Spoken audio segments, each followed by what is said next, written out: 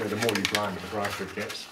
But I'm just talking about, it's a really strong colour, isn't it? So it's safer to add a touch of yellow to it, just to sort of tone it down a bit. You can always add a more red version on top, but start with some more toned down orange. So start with a very watery version and a dry brush. Don't have a sloppy one because it's so strong that just a little wash, as you found, Michael, just over the white it really does stand out. Yeah. So dry your brush a lot so you've got lots of controls, and most of them taking off. So places where you put the rose are, obviously around the cheek, but generally around the shadows, where the shadows are. So you go green, orange, then yellow. You'll have to revisit areas, don't try to do it all in one go. If you poke around, putting stroking lots on that area there, you might lift off what you've got to make a hole. Where you can, put a slightly more opaque red as the side of the nose and the lips and the bottom of the nose and the upper crease of the eye. That can afford to be slightly more opaque. You see it's got a nice strong rose there and there. Theo found the Greek was one for really strong roses down the nose. A little triangle in the tear gland. A little wash around the upper lid, down here.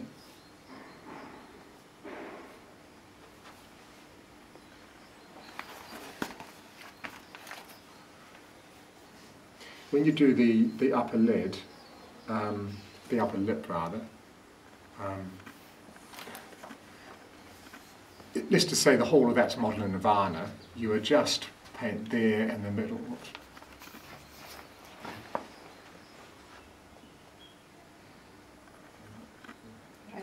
What do you do?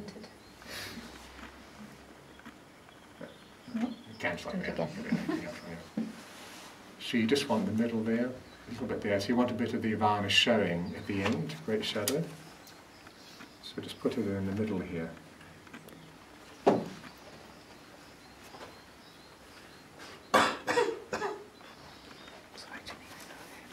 And then the bottom one, here I've done it all around, but it's quite a good idea just to put the red on one side, add a little bit of white. And then most of it more of a pink. Yeah, I'd white to the vermilion rather than just to the fading it out. to the bottom one, yeah. I'll have to go over it again. Often the top lip is just a pure red, so I'll mix up a little touch of red here. Just a pure red.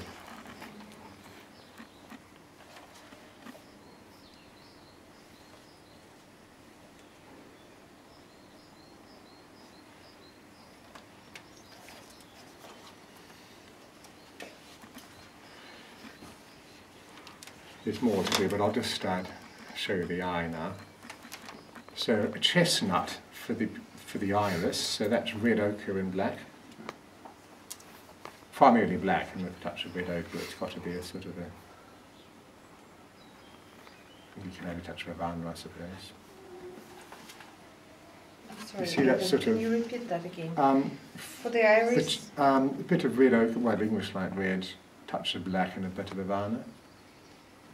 Quite important to get it right, so just keep fiddling around until it's right. Now, irises are normally slightly oval. If you make them entirely circular, they look quite sort of stereo. And there are some icons that are like that, like the one that Martin's doing. It is that sort of early silent up thing that, really looking at you. But generally, you tend to flatten it a bit, like that. Now, if his head's turning that way, so if he's looking at us, it's got to be slightly to the right. See what I'm getting at? If the head's turned, so you see it slightly to the right. It's only about the top, touch more red than that, the top 10 to 20% that's cut off.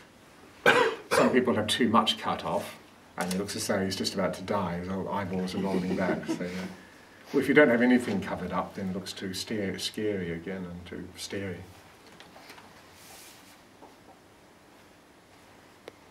There's quite a bit you've got to pack into that little iris there. So that's the general colour there.